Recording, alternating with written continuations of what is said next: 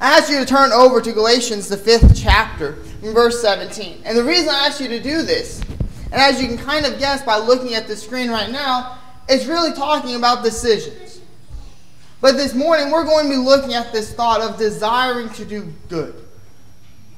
But with this thought of desiring to do good, we're actually going to put our focus around what we just filled out. We're going to put our focus around helping out here, doing things here. That's where we're going to have our focus, because I want to make sure that we know what the Scripture says about it. I think Tad did a wonderful job in letting us know that it tells us, it's very clear, that we need to be willing to help. But we're going to look at more about that in a moment. Before we do, first I want to look over in Galatians, the 5th chapter, verse 17, where it tells us this. It says, that's not working right. Where it tells us this, for the flesh lusts against the Spirit, and the Spirit against the flesh. And these are contrary to one another, so that they do not do the things that you wish. This verse is actually telling us that we have two decisions to make in life. You can make the decision to do those things which lust against the Spirit, or you can do those things which are for the Spirit. One is contrary to the other, and the other is contrary to the other. Does that make sense? So what we have to understand is that we have to make a choice on what are we going to do. And as we look and as we see things going on to today's world and today's society, what we really see is that this is winning out more often. This is winning out so often today that we see things that are sinful. And we see them going on all the time, and yet the world now looks at it as something to be proud of. Things like fornication. Proud of what they are doing and their sin. We see these things going on. But as Mike mentioned last week, we're not going to go into a whole complete another lesson of this verse. But as we look over in 1 John, the 2nd chapter, verse 16, where it tells us, for all that is in the world, the lust of the flesh, the lust of the eye, the pride of life, is not of the Father, but is of the world. We have to understand and we have to remember something when we're talking about this. We have to understand that this is not of God. That decision, if we were to make it, would not come from God.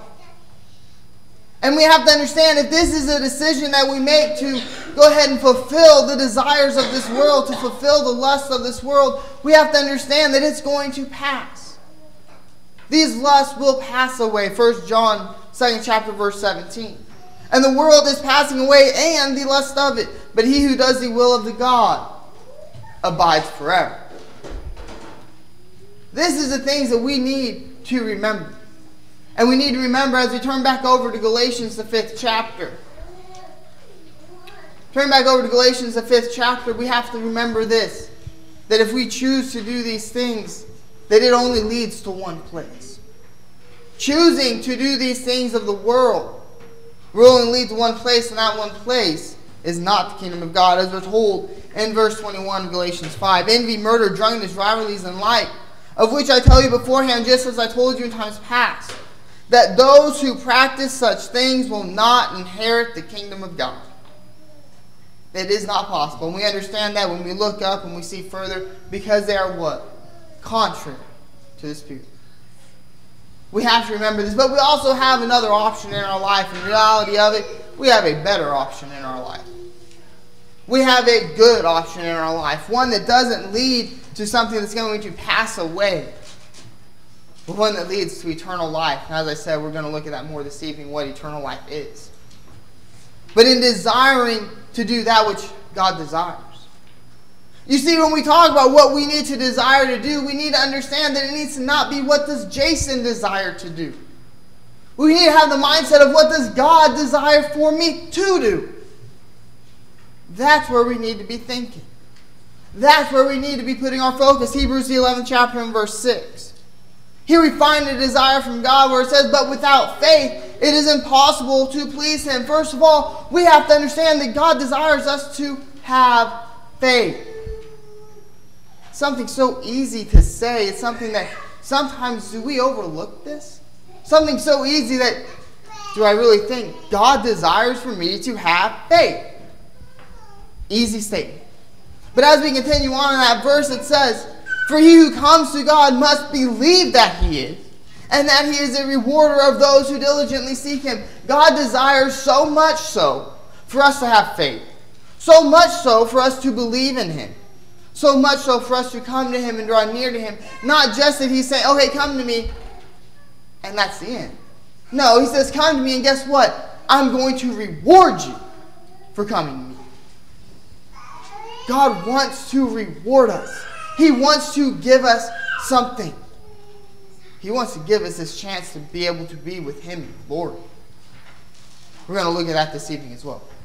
But as we look and as we continue in 1 Timothy, the 2nd chapter, verses 1 through 4, he desires that we are to be saved.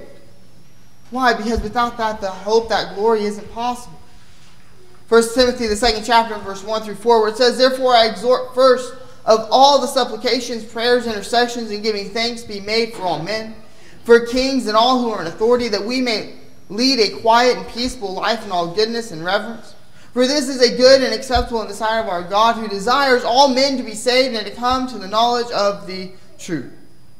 For there is one God, one mediator between God and man, the man, Christ Jesus, who gave himself a ransom for all, to be testified in due time, for which I was appointed a preacher and an apostle. I am speaking the truth in Christ and not lying, a teacher of the Gentiles in faith and truth. God desires that we are to be saved. Why? Because he wants to reward us. And God just hasn't done this and said, okay, I desire for you to be saved, now figure it out. That's not what's been done. You know, I'll be the first one to admit that I do not like online classes. I don't like it because I don't feel like I'm actually being taught anything. I don't feel like the teachers are actually teaching me anything. But guess what? When it comes to being a Christian, that's not how it is. It's not a matter of, okay, I want you to be saved, now figure out how to be saved on your own. No. Over in John, the 14th chapter, verse 1 through 6, it says, let not your heart be troubled. You believe in God, believe also in me. In my Father's house are many mansions. If it were not so, I would have told you. I go to prepare a place for you, and if I go and prepare a place for you, I will come again and receive you to myself, that where I am, there you may be also, and where I go now, and the way you know. Thomas said to him, Lord, we do not know where you are going, and how can we know the way? Thomas proposes this thought of, how do we figure this out? What does Jesus tell him there in verse 6? It says, Jesus said to him, I am the way, the truth, and the life. No one comes to the Father except through me. We've been given a test. We've been given this test, and guess what? We've been given the book, and we say, okay, open book test. There's never a reason to not get 100% on that, is it? Open up our word, open up the word of life, and let it guide us. Let it show us, how do we get to Christ? You know what I said? We're going to put our focus around the choices that we're going to be making on this list this morning. The choices that we're going to be making on what are we willing to do. And right now I want to ask a question that if it were asked to me, I know that there's a lot of things I need to do more. I want to ask this question, what are our choices thus far? In the life that we have now, what are the choices that we have made up to this point? Have we made the choices, as Tad brought up, to be here on Wednesday night? Have we made the choices to come back on Sunday night? Have we made the choices to do and to learn everything we can about the Word of God, everything we can about one another? Over in Matthew, the 7th chapter, verses 15 through 20, it says, beware of false prophets who come to you in sheep's clothing, but inwardly they are ravenous wolves.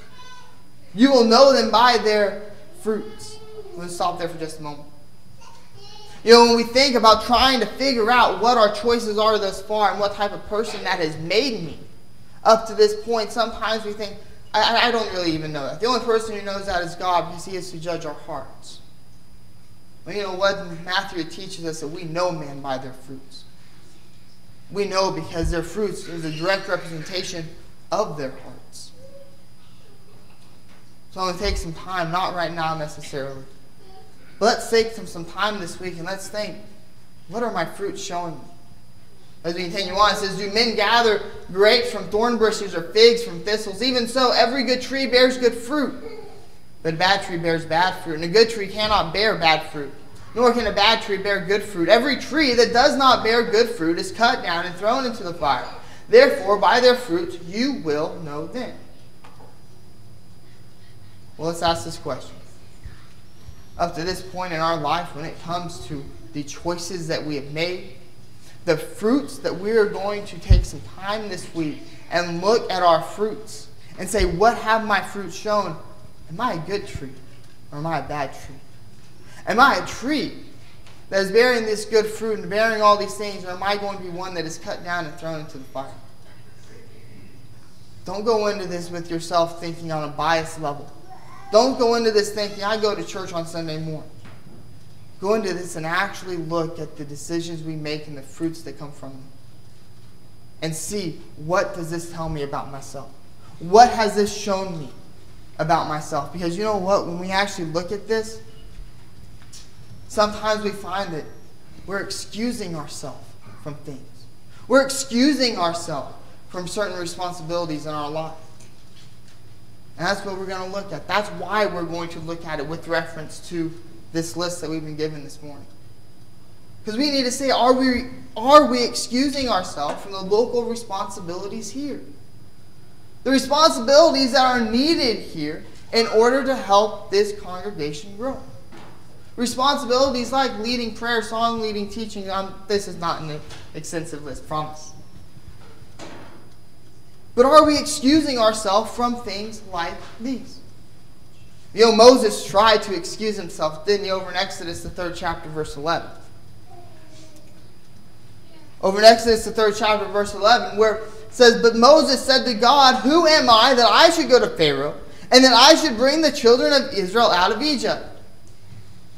He said to God, who am I? Do we use this same thing when it comes to, let's say, teaching a class? Who am I that I should be the one in there teaching these children?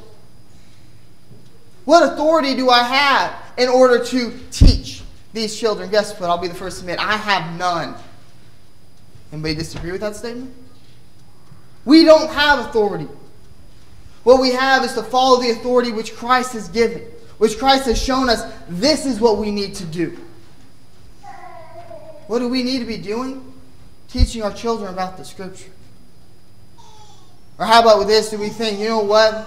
As Moses, or as God explains to Moses who he is. Right? He tells him, no, you tell him that the I am sent you. When we look at this, do we think, will they even listen to me? Our job is to present the message.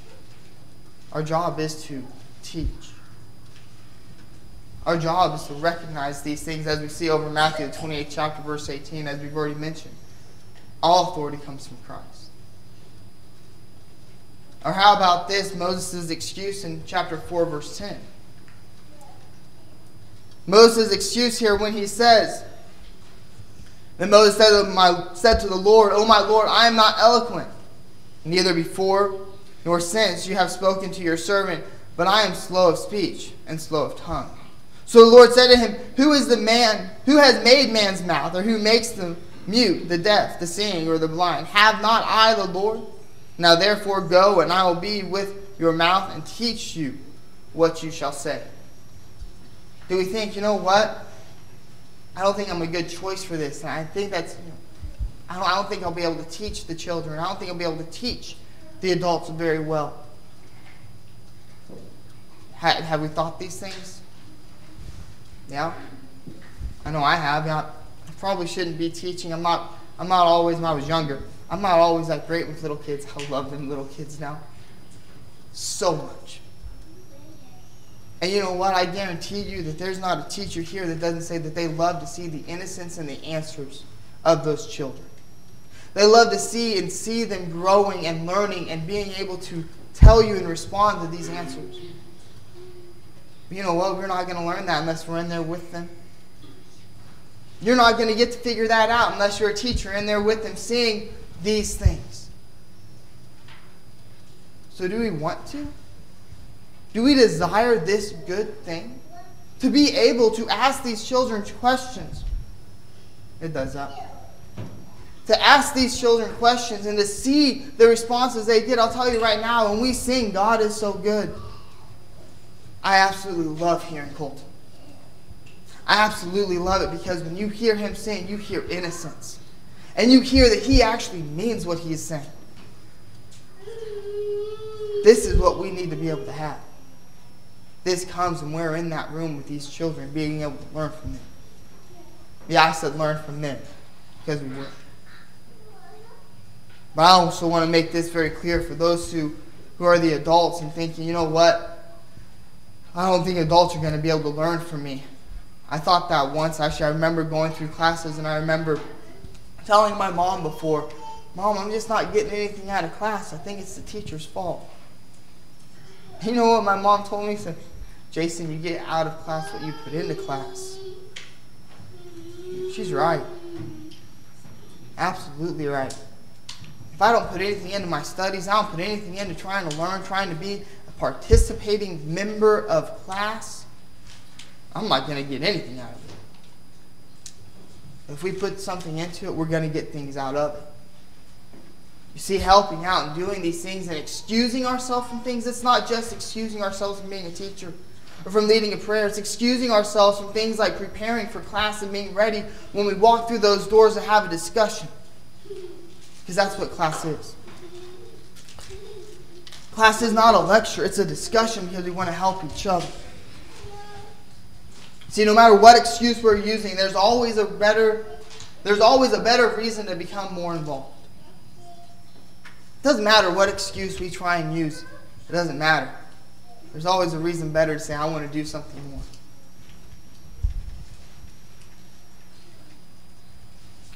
Or if we're using the scripture to teach, see, this is one of those answers to, well, are they really going to be able to learn from me? If we're using the scripture to teach what it says, then we're not going to have anything to worry about as far as that goes. I said it this morning in class. I'll say it again. Romans 1 verse 16. For the power of salvation comes from God. The power of salvation is in the Word of God. It's not in Jason White. It's not in Mike. It's not in any of our teachers in Tad. It's not there. It's in the Word of God. So if that's what we're teaching, then we have nothing to worry about. But you know what? When we're excusing ourselves, what we really find happening is that we're fleeing. We're running away from the responsibilities that we actually have, from the things that we actually need to be doing. Jonah did this over in Jonah, the first chapter, verse 3. We find that Jonah fled to where? Tarshish. He fled away. Why? Because we see over in chapter 4, verse 2, it says that he fled because he was afraid that God would not punish Nineveh. He had no reason to not go. He had no reason to flee from his responsibilities. But yet he did. Tad's already read over in Romans the 12th chapter, but we're going to read it again. Romans 12, we're going to look at verses 4 through 8. You see, when we talk about fleeing from the responsibilities we have, let's think about it with regards to our body. Romans chapter 12, verse 4 through 8 says, For as we have many members in one body, but all the members do not have the same function. So we being many are one body in Christ, and individual members of one another. Having then gifts differing according to the grace that is given to us, let us use them. If prophecy, let us prophesy in proportion to our faith. Or ministry, let us use it in our ministry. He who teaches in teaching, he who exhorts in exhortation. He who gives with liberality. He who leads with diligence, he who shows mercy with cheerfulness. Why are we to do these things? Because as you continue on, or as we're fixing to look over in 1 Corinthians, what we find is that each member has its own job. But you know what? Sometimes we might look and we might think that's not my responsibility. Have we tried to embrace that responsibility? Have we tried to embrace these different things? Tad mentioned it. He did it very well this morning already. Have we done these things already? Have we tried to learn the last names of the members here? Have we tried to send out cards to the visitors here and say, hey, we want you to come back, or we loved having you here? Have we done these things? How do we know if that's our strength if we don't try it? How do we know if that's something we're going to be good at if we don't try to do it? We need to be trying to do these things, not just immediately writing them off. But as we get back to this thought that I had rabbit holed down earlier, over in 1 Corinthians, the 12th chapter, verses 14 through 16.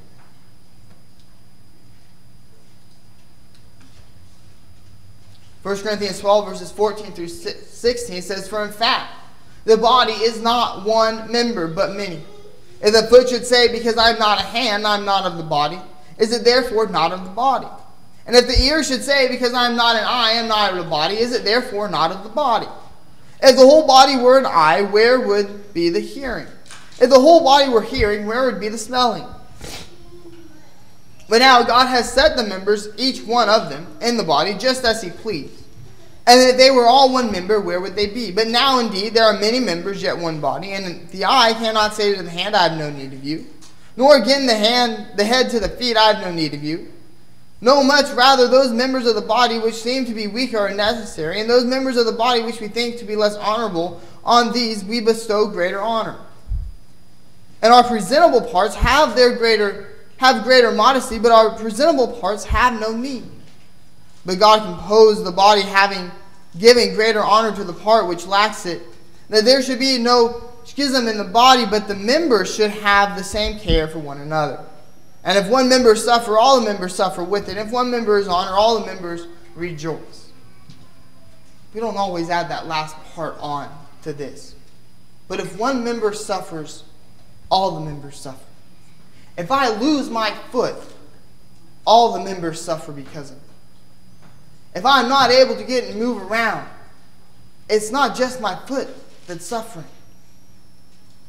If we aren't willing to step in and to try and do things and to try and help out, we're not just making it where one member is suffering. We're doing it to everybody. Why do we make sure that we are a body, whole? Because it says later on in that verse we want to rejoice. Let's ask this question this morning. Are we fleeing from our responsibilities? Are we fleeing from the responsibilities that we've been given? Are we causing suffering here? See, we don't always want to hear these types of questions, but we need to. We need to hear these things. But this is what happens when we're giving in to them. When we're giving in to these excuses in our life, what we find is that we're letting our heart, this thing that was told in Jeremiah, the 17th chapter, verse 9, what we find is that we're giving into this thing that is deceitful above all things. Jeremiah 17:9, the heart is deceitful above all things and desperately wicked. Who can know it? In verse 10 it says, I, the Lord, search the heart, I test the mind, even to give every man according to his ways, according to the fruit of his doings. That's not saying that the heart can't have good, because if we put good into the heart, good will come from it. But if we put excuses in, excuses are going to come. Make sure that we're not putting in these things. Make sure that our earthly desires aren't winning over the Spirit, aren't winning over the desires of God. Make sure we're not becoming that of an evil doer. I asked Brittany about this before, because you know what? This is something that when I read it, I thought, do I really want to say it? The answer is yes. Why? Because it's found in the Word of God. In the 37th Psalm, verse 1 and 2, it says, Do not fret because of evildoers, nor be envious of the workers of iniquity, for they shall soon be cut down like the grass and wither as the green herb. Trust in the Lord and do good, dwell in the land and feed on His faithfulness. And it continues on in what we are to do in God. You know what? If that's not what we're doing, what have we become? An evildoer. That's why I didn't want to say, I don't know how many people are going to listen after I say, are you an evildoer? That's a question we don't want to hear. I don't want somebody to ask that of me. That's something we need to ask of ourselves. But if we're letting these earthly desires win over the things which we should be doing, that's indeed what we've become. That's indeed what we are doing. As we draw our lesson to a close, I want to look at just a couple more things that maybe we can take with us as we leave this place this morning. First is this. We are humans. We have fears. We have excuses. And we always are going to have these and say, why aren't we good enough? My question is this. In 1 Peter, the 5th chapter, verse 7, it says, casting all your care upon him, for he cares for you. I might have fears, but you know what? I can cast those on God.